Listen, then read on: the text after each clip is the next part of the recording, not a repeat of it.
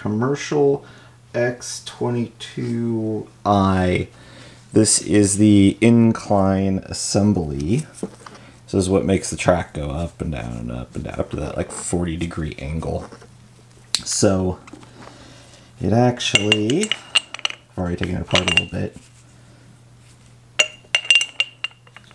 This goes on there like that. There's a hole right here. This is actually for the top. It's actually upside down. So it sits like that. Well, not upside down. The treadmill's upside down right now. So this would be, the hole right here is the bottom. And then this is actually affixed to the track assembly. And this is what pushes as this screws out. Well, actually, there's actually some gears in there which just push this out, back and out. That's what actually raises the track. I already took a lot of the screws out. There's just 6 machine screws in here. Then this whole assembly comes apart. I can't take it fully apart because this is on the end there and there's a bolt on the end there. So I'm not going to worry about it too much. Standard. Looks like we got O-ring in there. This is one of our gear reductions. It's about the cheapest thing possible. So we have our motor right here, which is our drive right there with the helical gear. That actually interfaces with that smaller gear there, which also turns the bigger gear. Hold on, I'm trying to get this back together a little bit here. There. So you can kind of see the helical gear interfaces. Well, actually, I'm sorry, it interfaces with that big gear on the top there, which then turns that little yellow gear, which then turns the big green gear, and then the little green gear, which turns the white gear, which is what turns this. And then there's the other side here.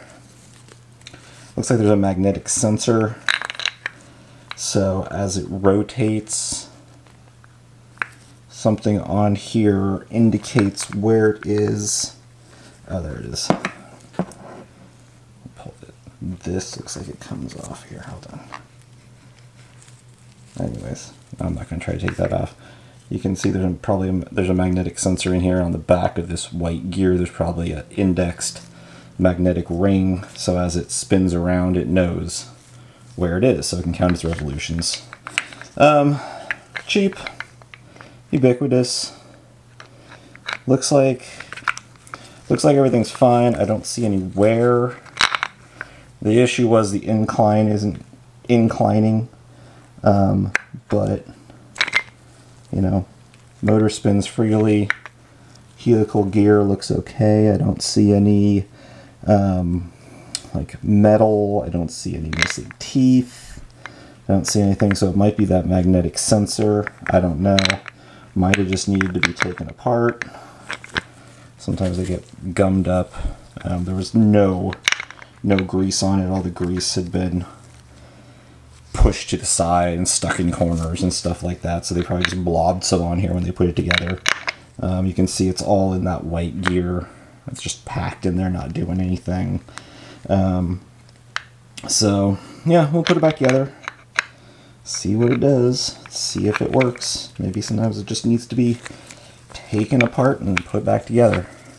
So anyways, that's the inside of the treadmill lift assembly. So put it back together and see if she works.